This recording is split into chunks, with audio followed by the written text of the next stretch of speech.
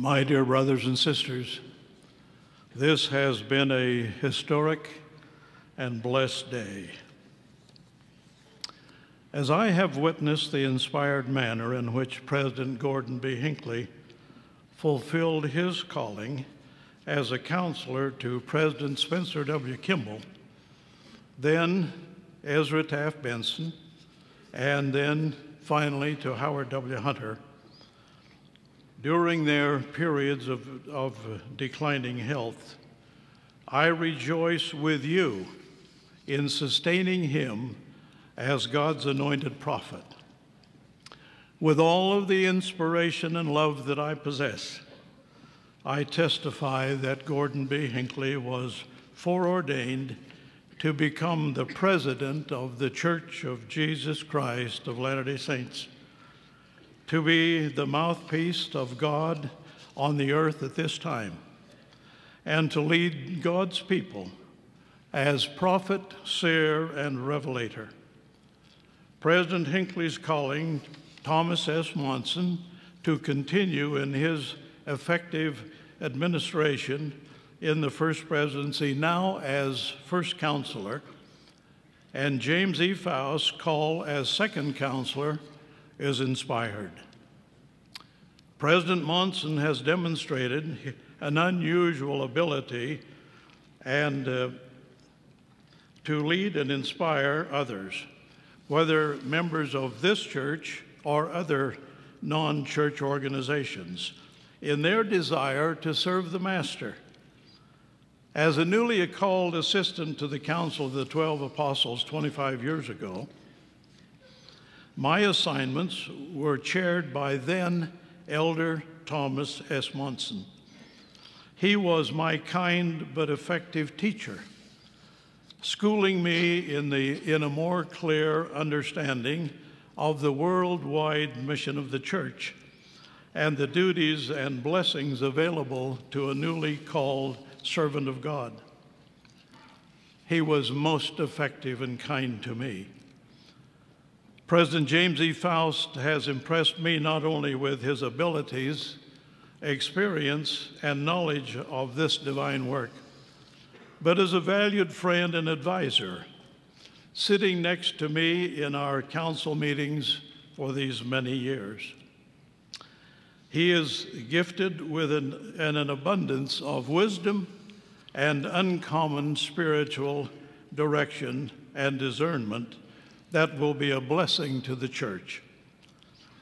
These words of the prophet Alma are most appropriate at this time, and this is the manner in which they were ordained, being called and prepared from the foundations of the world, according to the foreknowledge of God, and on account of their exceeding faith and good works. Therefore, they having been chosen of God and exercising exceedingly great faith, are called with a holy calling. Close quote. The prophet Joseph Smith taught, every man who has a calling to minister to the inhabitants of the world was ordained to that very purpose in the grand council of heaven before the world was. The prophet Joseph continued, I suppose I was ordained to this very office in that grand council. Close quote. President Gordon B. Hinckley now wears the mantle given to the prophet Joseph Smith. He was foreordained to this calling in premortal councils. Those of us who sit at the feet of President Hinckley, President Monson, and President Faust marvel at their wisdom, understanding, and protection of sacred matters. God's hand directs this work. He prepares his servants. He knows their hearts.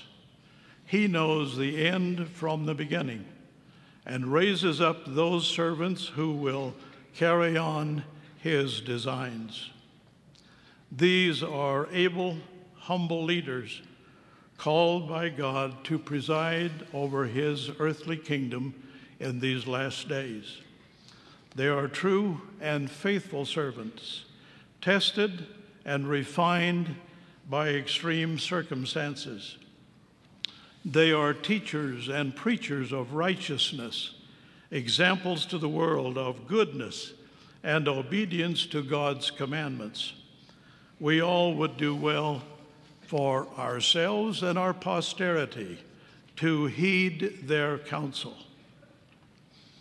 An early apostle, Elder Orson Hyde, said, "It is invariably the case that when an individual is ordained and appointed to lead the people, he has passed through tribulations and trials and has proven himself before God and before his people. And he is worthy of the position to which he has been called and which he holds." Continuing, he said, he is someone that understands the Spirit and the counsel of the Almighty. He is the one that will lead the church. End of quote. No man better understands the church, nor is better known to the members of the church at this time than President Gordon B. Hinckley. On April 6, 1830, the date of the organization of Christ's church here upon the earth, 165 years ago this week, Joseph Smith and Oliver Cowdery were sustained as the presiding officers of the church. Called of God, Joseph was designated by revelation to be a seer, translator, prophet, and an apostle of Jesus Christ, through the will of God the Father and the grace of our Lord Jesus Christ. The Lord instructed the small group of faithful saints, "Wherefore," meaning the church, "thou shalt give heed unto all of his words and commandments, which he shall give unto you as he receiveth them, walking in all holiness before me. For his words he shall receive as if from mine own mouth, in all patience and in all faith. Him have I inspired to move the cause of Zion in mighty power for good, and is diligent I know, and his prayers I have heard." Close quote.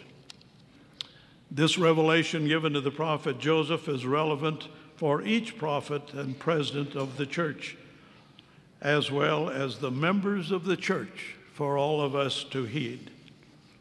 I testify that President Gordon B. Hinckley has been carefully prepared for this divine calling from before the foundations of the earth.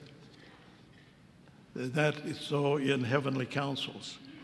He was born into a family of faith, devoted people, devoted to the precious truths of salvation as contained in the Holy Scriptures and the revelations received by the prophet Joseph Smith. His parents set lofty examples and taught him how to work and to finish a task, which inspired him to attain a good education and a desire to serve mankind. He accepted challenges of missionary work and gained that blessing of sharing the gospel with others when called as a missionary to England. New talents were developed as he assisted his mission president in London in developing church publicity for the media and for the members of the church and for the world. That interest has continued throughout his years and continue on until this, and of course, including this present day. His responsibilities in the church in the missionary program, added new methods and opportunities to proclaim the gospel, its principles, and he was instrumental in expanding the missionary work, particularly throughout the vast, teeming Orient, in the most remarkable way. He has participated in the dedication and rededication of more temples than any other presiding officer in the church. That is not only indicative of his love for temple work, but reflects the necessity for us to be actively involved in the work of redeeming our deceased ancestors. President Hinckley's marriage to his sweetheart, Marjorie Pay, added spiritual strength and increased desire to advance our Lord's work. She has been a most inspiring companion for nearly 58 years. President Hinckley is not only a man for all seasons, but for all the world. He has usually been our spokesman in meeting representatives of governments and major worldwide organizations who come to pay their respects and honor to the church. At a recent civic dinner honoring President Hinckley, the Master of Ceremonies said of him, "It is understandable that members of the church worldwide always express their affection for you." In speaking to President Hinckley, all of us here hope the honor and the tribute and the love expressed this evening from those of diverse churches and creeds will imbue you and yours with a special fond memory to help comfort and inspire you for a lifetime. End of quote.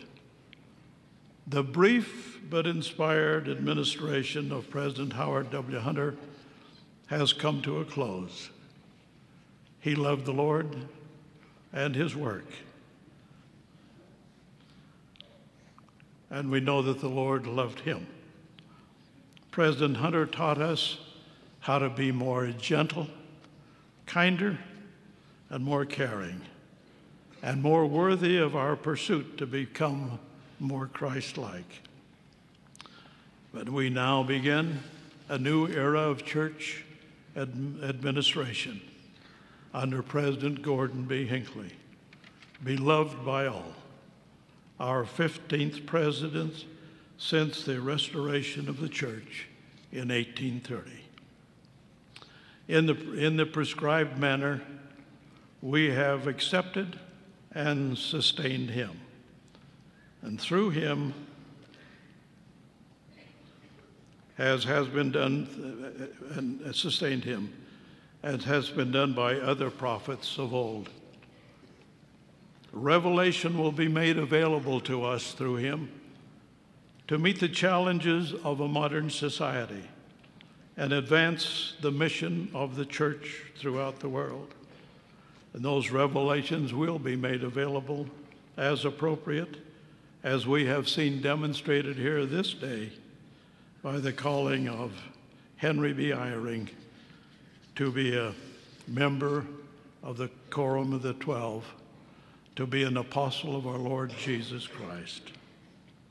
This work is true. It will move forward to carry out all the divine plans of our Heavenly Father. I bear you this witness on this sacred day in the name of our Lord Jesus Christ. Amen.